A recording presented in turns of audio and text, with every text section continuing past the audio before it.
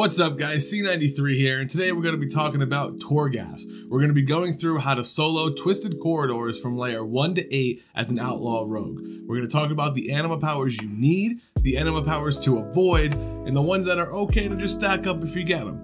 So without further ado, let's get into it. So I've done every layer on Twisted Corridors. I did every one of them by myself. I was always running solo. A group definitely would have been easier, but I kind of just wanted to do it by myself on my own time. I did it when I had a lot of downtime. And to be honest, layers 1 to 6 were pretty easy. Layer 7 was a little bit more difficult, but I got some really good Anima Powers for it, and I was able to breeze through the last boss pretty smoothly. And then layer 8 proved some difficulty. I had to do it 2 times before I finally got like the Anima Powers I needed, and it made it a lot easier once I got that. But up until then, they do hit pretty hard, so it's really crucial to get the Anima Powers I'm going to go over as soon as possible. Now I know I say to get them as early as possible, but it's not that easy because it is RNG. The first time I did it, I got to floor 16 before I realized I'm not going to do it. I'm not going to be able to take the final boss on like this. So I backed out.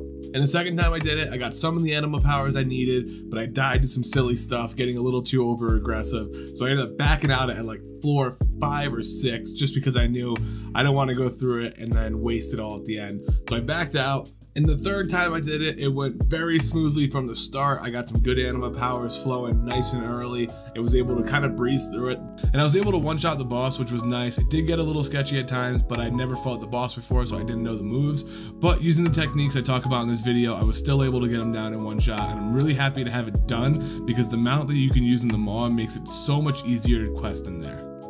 So first off, let's talk the technique, the strategy we're going to go over, how we're going to get through this with these hard-hitting mobs and being solo without a healer. So what you're going to aim for is to be immune to damage all the time. Now, I'll explain that when we go over Anima Powers, but you're not going to be able to out-heal it with Crimson Vial or Heart Health Zones or potions or whatever you have with you. You're going to need to be immune. So that's why these Anima Powers I'm going to go over are super important to have. You're not going to be able to finish the higher layers of Torghast without them because you just get hit too hard, and without a healer, you'll never survive. So, that being said, there is a ton of Anima Powers that you get. I've had 64, 70, so I'm not going to go over every Anima Power. I'm just going to go over the very important ones and the ones to avoid. And also there are a couple that are bugged right now, so take those kind of at your own risk. Also, I am Kyrian for this. Echoing Reprimand has some excellent Anima Powers and they benefit a lot in doing big damage.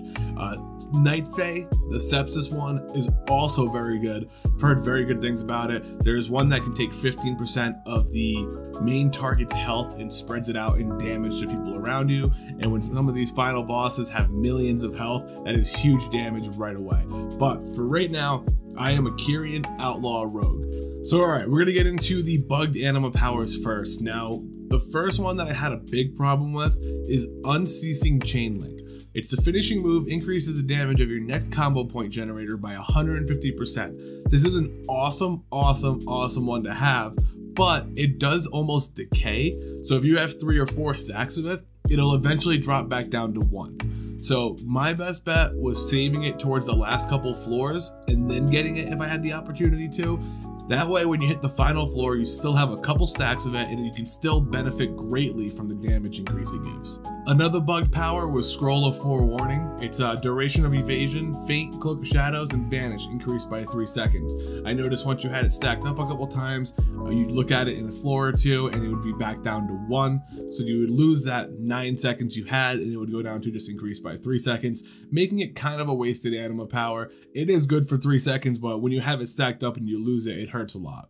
So those are the 2 Anima Powers that I used the most, that I noticed were most detrimental when they decayed away. You kind of relied on that additional time from the evasion or Cloak of Shadows, or you relied on that big hit coming after your finisher. So with those dropping away, it's better off to save them till you get closer to the end. But if you do get them and there's no other good options, they're not bad to have. They do help all the way up until that last floor. Just know that they will bug and decay away. I'm pretty sure it's a bug. I don't think they're meant to have some Anima Powers fade away and others not.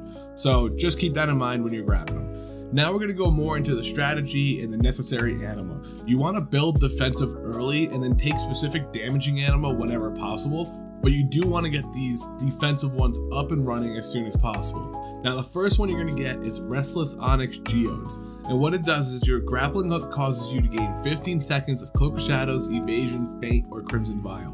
This is the most important anima to get because this is how you're going to get your immunity. Because the next anima you're going to be looking for is Slippery Wrath Coil. The cooldown of grappling hook is reduced by 6 seconds and generates 1 combo point. Now you want to stack this as high as possible to reduce the cooldown of grappling hook as much as possible.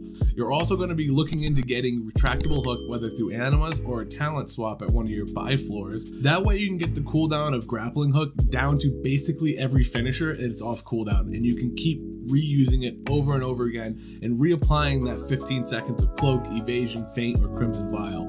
And if you keep doing that in between finishers, you will be immune to damage. And since Slippery Wrath Coil generates 1 combo point, when you stack it up, you get more combo points for your grappling hook, making it even easier to get to your final combo point to finish and use the grappling hook again. So before we move on to more of the necessary anima powers, those two are the most important to have. They're the most crucial combo you can get in Twisted Corridors, because if you can't get hit, you can survive. And even if you're not doing that much damage, but you have that routine down of consistently having 15 seconds of Cloak or Evasion up, you're not going to get hit by mobs. And in Twisted Corridors, survivability is key. Next, we're going to go over some more defensive animas you can start stacking early. Oberon Endurance increases maximum health by 15%. Try to stack that up as much as possible as well, because just the more health you have, the better. If you do happen to get hit in the back while you're grappling hook or something, you want to make sure you have the health to survive that hit. Like I said, the mobs hit around 30 to 40k-ish on higher floors, and that's just the trash mobs, not even the boss. Next, you're also going to want to get Secret Spices. Killing a mole rat increases your maximum health by 2%, up to 100%. So this is a rare anima power. You're definitely going to want to get it early, because you're going to want to have that stacked up to 100% as quick as possible, and you got to kill 50 mole rats to do it. Sometimes you get those floors that don't have mole rats, so the earlier you can get it, the better. Next, you're going to want to get Blood Gorge Leech. Your damaging spells and abilities have a very high chance to heal you for 5% of your maximum health. You want to stack this 3 times if possible. It's not necessary for boss fights since you'll be relying on immunity, but it is good sustain for trash mobs throughout the floors. If you're healing 15% at a very high chance, it happens quite often, so if you take a heavy shot and you're not immune for it, you can heal right back up pretty quickly. Next up is Shadowblade's Gift. Now, Shadowblade's Gift will give you acrobatic strikes, but if you already have it, you can talent into retractable hook instead. It's fairly common, so I always start with acrobatic strikes because you most likely will get it. Worst case scenario, you can use your Steward if you're Kyrian to change talents, or you can change on a buy floor. So those are the anima powers that are going to give you the most survivability. The 15 seconds of Cloak or Evasion is really good, paired with the Slippery Wrath Coil, reducing the cooldown of grappling hook, letting you get it off more often and giving you combo points when you use it. Also with Shadowblade's Gift giving you retractable hook, reducing that cooldown even further, you're going to stay immune from the grappling hooks, and you're also going to be able to heal if you do get hit, and you will have the health to take that hit. Next, we're going to look at necessary offensive anima powers. Now, you're going to see a running trend that you're going to be relying a lot on grappling hook for damage, immunity, and generating combo points. So the first and most important offensive anima power is First Steps. Targets within 8 yards of your grappling hook destination suffer an additional 400% damage from your next finishing move. Now, using this combined with all the cooldown reduction you got in your grappling hook, you're going to be able to do it almost every finisher. And since you're going to be doing it for the big damage finishers, you're also going to be getting that 15 seconds of Cloak, Evasion, Feint, or Crimson Vial, getting even more use out of that first anima power you want. Now, the next most important ability is a Kyrian ability. It's called Reverberating Strike. Damaging finishing moves that consume your anima charge combo point function as if you consume 20 combo points. So it's going to do 20 combo points worth of damage as opposed to the normal 7 that it comes with. Now this, paired with the 400% additional damage from First Steps, is what's going to make you do huge damage. You hit for 1,000,000 plus on the final boss easy. Now next up on the necessary offensive anima is Ringing Doom. Echoing Reprimand's cooldown is reset when your anima charge combo point is consumed. So when you use your finisher on your anima charge combo point, it wipes the cooldown away from Echoing Reprimand, and you can do it again, resetting that anima charge combo point. Now, if you have Slippery Wrath Coil stacked 3 times like you should, your grappling hook is going to generate 3 combo points. It can make it difficult to land on the Echoing Reprimand anima charge combo point, but if you know you have Cloak of Shadows and and evasion up, you can take the time to throw in a single combo point generating move, even if it's like a shiv or something, to get that combo point, use it, reapply echoing reprimand, and then grappling hook again. Hopefully you get it in a better position. You'll see in the video that when it lands on the 4th combo point, that's the sweet spot, because you can finish at 5, you get one back, you grappling hook, and it'll put you right at that 4th combo point. Now the next offensive ability you really want to get is Jack of all trades. It's listed as an epic, but it is fairly common, and what it does is you gain Adrenaline Rush, Vendetta, and Shadow Blades when any are activated. This is really good if you have the Celerity Legendary, where your Slice and Dice has a chance to proc a couple seconds of Adrenaline Rush, because even when it procs that short amount of time of Adrenaline Rush, you get the full Shadow Blades, and if you're targeting somebody when it goes off, you get a full Vendetta on the target as well. This helps all through trash mobs, and it helps a lot on the boss too, because the Vendetta damage spike and the Shadow Blades damage spike is really good. In the last offensive Anima Power, now it is not a rare or an epic, it is actually a common one, but it is a very important one. It's called the Last Blade. Outlaw Dispatch deals an additional 25% damage. You want to stack this as much as possible because you will hit super hard if you have this stacked up. I finished most of them with 4 or 5 stacks, giving me an additional 100 to 125% damage.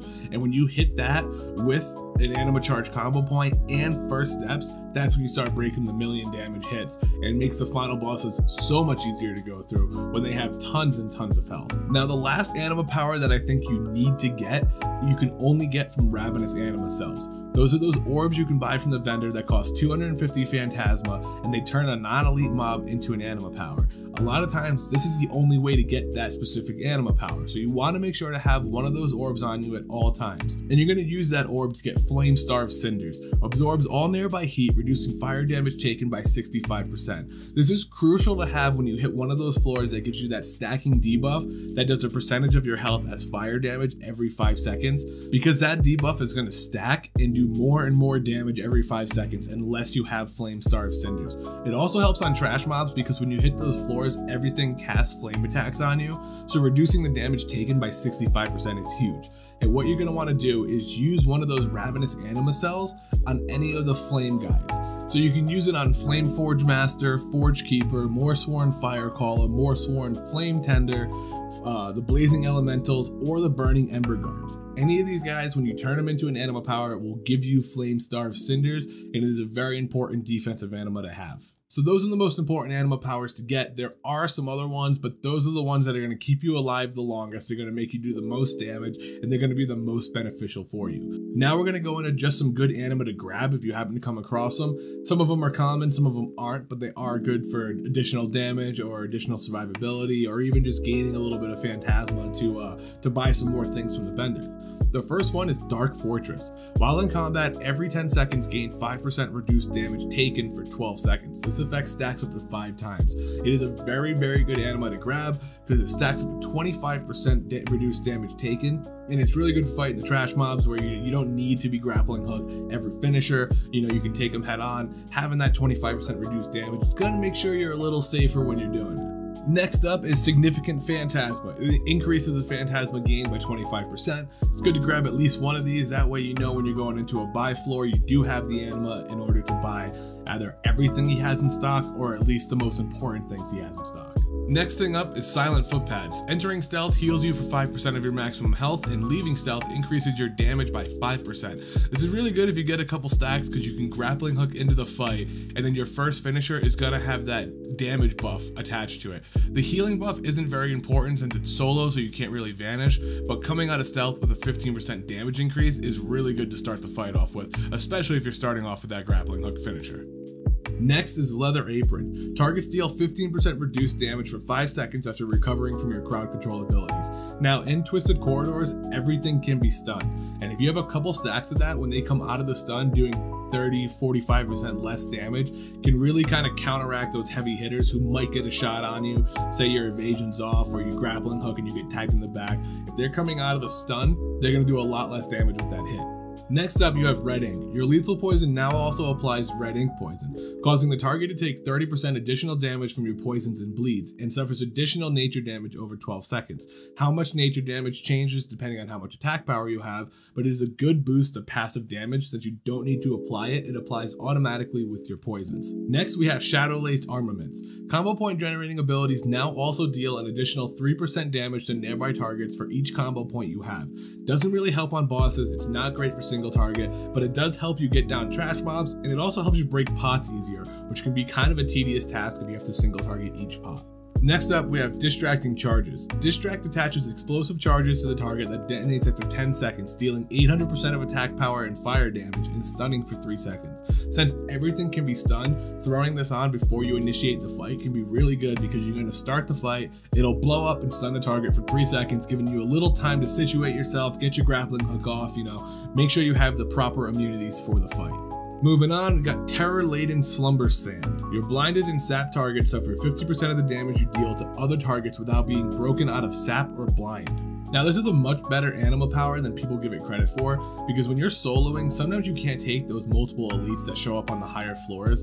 So what you want to do is grappling hook in, sap one of them, and then blind the other one, and then clear the trash around it, and you'll do a bunch of damage to them while they're just incapacitated with sap and blind. Now, sometimes when you grappling hook in and go for the sap, they notice you right away. So be wary about when you're gonna do it. Make sure you have a vanish off cooldown so you can get out of there if you need to. But most of the time, if you don't get the sap, you will 100% get the blind, and you can at least take one of them out of the equation, kill the other one, and then the blinded target will still be up, but have probably about half health. Next up, if you're Kyrian, we have Phial of Light. Your Steward's Phial of Serenity now restores an additional 25% of your health. If you can get a couple of these, your Phial of Serenity will restore about 95% of your health, which are really good in those panic situations where you get hit pretty hard. You can pop that and you're almost back to full health.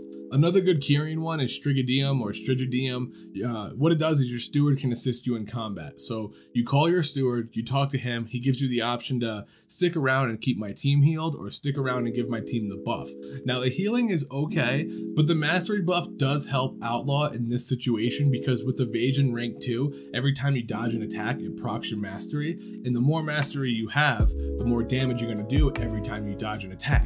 So it's kind of a nice thing to have, especially when you're going to be relying on immunity and relying on having evasion up as often as possible. You are going to do a little bit additional damage every time you dodge an attack. It's not a huge jump, but it is a little bit of additional passive damage. Now the last good anima to grab if you come across it is Crumbling Aegis. Gain immunity to all damage and harmful effects for 1.5 minutes after choosing this item. Now, this can be really good if it's timed right. When you get this, you don't necessarily need to use it immediately, because when you start moving around, it'll say pending Anima Power, and you can pick it up whenever you want. So if you get it and you're going into a new floor or you're going into a boss fight, you can hang on to it for a little bit and pop it right before you initiate that fight. I've gotten it where I've gone into new floors, started running around, sprinting, grabbing everything I could. As soon as I got a huge amount of people around me, I popped it and I couldn't be killed, and I was able to kill everything very quickly and kind of burn through that floor. I've also gotten it on a boss. On layer 6, the last vendor before, I bought one of the anima orbs, popped it open, and it gave me that. I was able to pop it right before the boss fight, go in, take no damage, and kill the boss with ease. So if you get lucky and you get one of them on a boss fight, that's excellent. If it does show up and you don't have anything else to take from it, grab that, get a big pull from the floor, and then pop that and kill it all. Next, we're going to go into the stat boosting anima. Now these are fairly straightforward. They're usually always good to grab unless you have a better option. First, Gift of Ardenweld. Your spells and attacks have a chance to grant you 35% haste for 15 seconds. Really good, especially for Outlaw. Maldraxian Repayment. Your spells and attacks have a chance to grant you 35% versatility for 15 seconds. That is a flat out damage increase. Versatility increases your damage done. Overgrowth Seedling increases your armor by 100%. Not super important, but less damage taken is always good. Offer of Souls. Obtain 10 Soul Remnants. Soul Remnants increase your primary stat by a percentage each one. So additional 10 is additional 10% agility. Very good to have. And stamina too. It will raise your health a little bit. Soul Ward Clasp. Your attacks have a chance to create a zone of soul empowerment nearby. Any player may collect this to gain 25% damage and healing done, and 25% movement speed for 10 seconds. Movement speed isn't super important, but 25% damage done is huge. Spectral Oats. Heal 2% of your maximum health every 1 second while running. If you're running around, you get hit by something, you're going to start healing your health up. Not super important again, but a passive healing is always pretty good. Valara's Cape of Subterfuge. Your attacks have a chance to cause you to fade away, reducing your threat for 6 seconds. While you are under this effect, your critical strike chances increase by 25%. Reduction to threat isn't very important, but increasing your critical strike chance by 25% is very big. You're going to hit harder and more often. Unstable Form. While in combat, become incorporeal at random intervals, reducing damage taken by 99% for 3 seconds. Excellent if your grappling hook doesn't proc the right immunity, and this goes off, you're not going to get hit for that big damage, you're going to get hit for a fraction of it. Aletheum Weights. Your strength, agility, stamina, and intellect is increased by 30%, but you are no longer able to jump. This is well worth the trade-off. Jumping is not important, and 30% agility and stamina is awesome. That's such a huge increase to your primary stat, you definitely want to take this. Lastly, Disemboweler's Hook. Damaging an enemy whose health is below 10% will disembowel them, instantly killing them. Disemboweling an enemy will cause splashback damage, dealing damage up to 10% of your total health, because you basically take 10% of their health away, and if you only get hit by 10% of your health, you're going to be fine. So that's it for stat boosting anima you want to get. Any other stat boosting anima that has a trade-off where you lose damage done or you lose healing done, you want to stay away from. They might be pretty good towards the last couple floors where you're not going to need that healing, you're going to be relying on immunity. But during trash mobs, you do want to be able to heal if you get hit by something that you weren't ready for. You want to be able to pop Phial of Serenity, Crimson Vial, Potion, whatever it is, and if you have too much healing done reduction, you're not going to get healed for that and you can easily die. Now next we're going to move on to some anima that might seem good, but you really don't want to get. The first one is Yelshir's Power Glove. Your damaging spells and abilities empower your weapon, increasing the damage of your next melee strike by 1, stacking up to 100 times. It seems like it would help you, but you never stack above a couple in a fight, especially if you're soloing. If you're not soloing and you have a team with you, you can get away with doing some other things and working your way around it to build those stacks up. But when you're one-on-oneing things, you're never going to get those stacks up very high, and it is not worth taking it over a better anima power. Next, Frostbite Wand. Dealing an enemy will also apply Frostbite, dealing damage equal to 50% of their current hit points. After 4 seconds, the enemy will start regenerating all of its lost health over a period of 10 seconds. Creatures can only be frostbitten once. Bosses have so much health that when you reduce them to 50%, you're not going to be able to take the other 40 to 50% away faster than it's going to take them to regenerate. It kind of feels bad when you knock them down half health and you see them slowly going up and up and up and up and up. Just doesn't seem worth it to me. Even on trash mobs, you either kill them so quickly that you don't need this, or if you're not going to kill them quickly, they're just going to regenerate their health and it just feels bad again. It looks good, but it's not worth it. Next up, we have Pocketed Soul Cage. Opening the cage will reward 10 to 20 soul remnants. Now, I've gotten this a couple times, and every time I've gotten it and opened a cage, I haven't got the soul remnants. So I think it's bugged. It also disappears, which I've heard that you can get multiple of them, so that's why it disappears. You get it for one cage. But even when I did open a cage right after getting it, I didn't get the soul remnants it said I was going to get, and I lost the power. So for now, stay away from it. So those are the anima powers you do want to stay away from. Lastly, we're going to go over some of the generic ones you get from every vendor that are always good to grab. They cost less than the other anima powers, and they're just good small ones to stack up to give you a little extra damage, a little extra stat boost. So it's pretty much all the Oblerons. The Obleron Ephemera increases versatility by 3%. Obleron Spikes increases critical strike chance by 3%. Obleron Venom increases critical damage by 6%, and Obleron Winds increases haste by 3%. Now, all of these are cheap and they come around all the time. Always good to grab if you don't have a better option, and always good to grab from the vendor every chance you get. The versatility one is really good because it's a flat damage increase, and the Obleron Venom, the increased critical damage by 6%, is also really good. If you stack a couple of those, you're going to have a big jump in your critical strike damage, so when you do crit, you're going to crit even harder than you would without it. Alright guys, that is the list of anima powers. Now, really quick, before we wrap this video up, how to fight the bosses. This is what I would do every boss fight. I would grappling hook in, cheap shot, build my combo points up, finish, grappling hook, build my combo points up, kidney shot, grappling hook, build my combo points up, finish, and anytime I could, use Echoing Reprimand and use that charge. Now you can use the Anima Charge combo point even if you don't have the grappling hook debuff on them, the 400% increase, because you're still going to do a ton of damage if you have built up the last blade and you have reverberating strikes where it does 20 combo point finishes instead of 7. You also want to keep Adrenaline Rush up as often as possible for the Shadow Blades buff and the Vendetta debuff. And you're going to basically just keep doing finishers, grappling hook, finishers, grappling hook, finishers, grappling hook. I almost never really re-rolled the bones. It wasn't super necessary for me because I was relying on grappling hooks and finishers to build combo points and do damages. I was throwing stuns in whenever I could just to give myself a little breathing room to do another grappling hook. But basically that's it. Grappling hook, finisher, grappling hook, finisher. If you can get the Echoing Reprimand Anima charge, that's excellent too. If you can get it on the 4th combo point, you would spend your 5th combo point, get that one back, and then grappling hook up to it. And that grappling hook will put you right at the 4th combo point, right at that sweet spot for the Anima charge, and you can hit huge when you do that. Otherwise, you're just finishing and grappling hook. So there we have it, guys. That is how to solo Twisted Corridors as an Outlaw Rogue. It is relatively simple. Once you get the right Anima powers, you're almost guaranteed to finish it. As long as you're using it properly, you're not getting over aggressive on the trash pulls, because if you do pull too many and you give them your back, you can get killed very easily. So you want to be a little cautious, don't make big pulls, and then keep that grappling hook on cooldown as much as possible, popping it as often as possible, trying to stay immune to damage while hitting big finishers from the first step Anima Power. Hope you guys liked the video. If you liked the video, please like the video and subscribe.